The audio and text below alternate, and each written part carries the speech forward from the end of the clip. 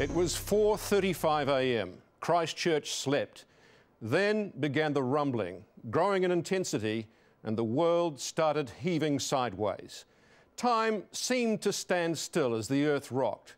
Those not woken by the noise were soon jolted awake by the quake. The aftershocks rolled on, and today the emotional aftershocks from near-death experiences. Ian Sinclair and the spirit of survival in Christchurch. In the dead of night, a security camera captures the seconds that shook Christchurch to its core.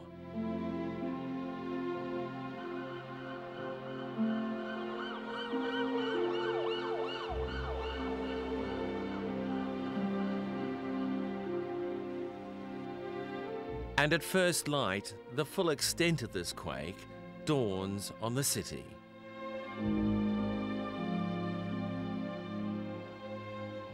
Leaving scars, emotional as well as physical, as the shock sets in.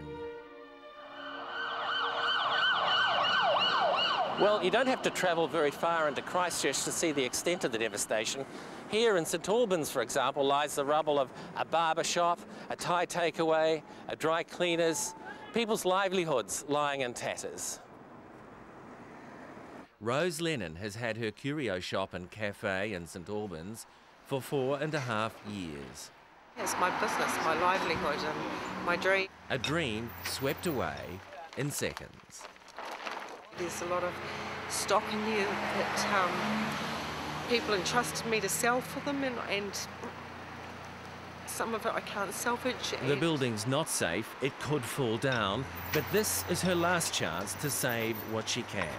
Instead of looters getting in there and getting my stock, I might as well try and get as much as I can out. Yeah, here we are, sort of like scavengers, grabbing as much as we can in a short time frame in case. And we had another aftershock, and because they reckon there's still lots more aftershocks to come, and this will probably crumble. And there are incredible stories too of survival. Those are the bricks as they were? Those are the bricks. And where was your head? My head was right here. Marsha Witterheader counts her blessing.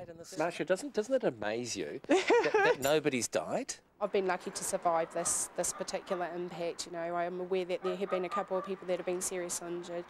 I'd really like to get my clothes, but that's probably a bit too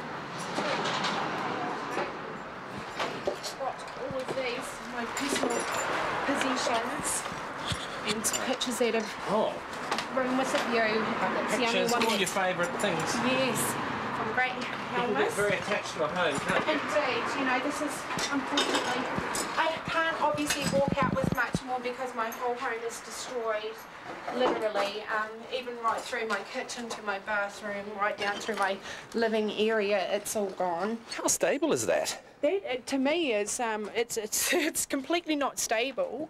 No, Should you be going in there at all? No, but it's my life in there. It's my personal possessions that I've worked so hard for. I'm certainly not the same person after what's happened. It's going to take me a few days to sort of come around and realise the reality of what's really happened. And I certainly don't like natural disasters, and I don't like earthquakes. I never want to experience another one again in my life, ever. How are you going to sleep tonight? I'm not. I don't want to sleep. I'm too scared to sleep. I am. I'm scared because I keep hearing that the earthquake's coming back again, and I just don't want to have to go through that experience again. Can we get this quickly wrapped up? Because yes, I know come on, that Marsha. the impact's Sorry coming, to hold you off. and yeah, I just don't want to be here when it comes. Stories of survival against amazing odds are repeated across this city. And so you'd actually been out in town, had you, shortly before? Julie Sturler braved the risk of aftershocks to show us where she nearly died. 10 minutes later, it just started shaking and... This German from Stuttgart figures luck is on her side. I couldn't find the door first. And this is the room? Yeah. Oh, it's working. So yeah, I was lying just there.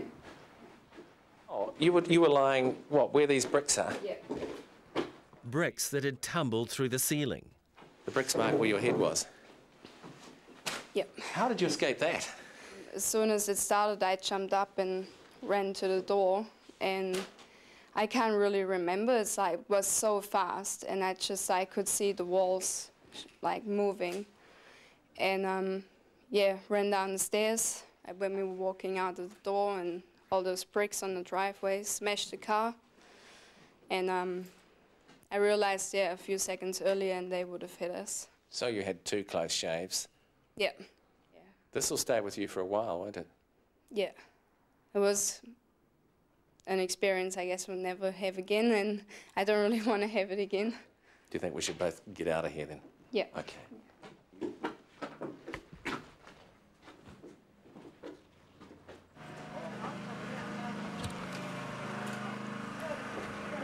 Well, we had to get out of there really because the last aftershock was only 2 hours ago and nobody knows when or if the next one will happen, but that's just the reality for people here in Christchurch on the first night after the quake. And it's the fear of another quake finishing the job on fragile homes that has families trickling into the shelters. This one at Burnside High. Our house is, I don't feel it's safe. It's full of cracks, 2-storey place, and just I'm waiting for it to go. So, yeah, we just didn't have anywhere else to go, so we came here. A family of 6, Mum Jo, Dad Paul, with Ashley, Caitlin, Kyla and 3-year-old Eliza, all traumatised. I woke up in the morning and it was shaking a lot, and then I pulled the blankets over my bed because Caitlin was in bed with me. All the house was shaking and when all the lights went out, they were going on and off. Do you want to go back to your house? No, not really. Why is that? Because it's got lots of cracks in it and I don't really feel safe there. They're tired. Yeah, very tired. They've been up since the earthquake this morning and can't get them to sleep. It's, yeah, really hard. Stop. And after 15 hours of uncertainty, without sleep and homeless, any kid can take only so much. Caitlin's a bit upset and tense just with everything. She's worried. She's got other family that she hasn't heard from. Where do you think you'll spend tonight? At this stage, it's looking like we're going to sleep in the hall. We've just set up a hall with mattresses, so Paul's just going to have a look at that, and if it's suitable, we're going to put the blankets in there and take the kids over and try and settle them down. Some people still may not have their power. Their houses are not really that safe. People may be very frightened and experiencing trauma. So they may very well be seeking out somewhere safe to be. And so I should imagine the welfare centre, that's where they may present. I understand they've opened up a 3rd hall for accommodation arrangement. We've just had an approach to see whether in fact we can delegate some staff across into there. So then there's somebody on duty on the floor to help with that. And this gymnasium is the accommodation of last resort for those who are simply too frightened to spend the night in their own homes. It's nothing fancy, just some gymnasium equipment actually, but it is safe and it's comfortable. And for now, it's home for Jo and the family. You think you'll be able to settle the kids down all right here, Jo? I'm hoping. I'm really hoping. Quite hyped up. So, yeah. At least there's nothing likely to fall over. At least they're safe, huh? Yes, that's the main thing. That's the main thing. And just hopefully they'll have a good sleep.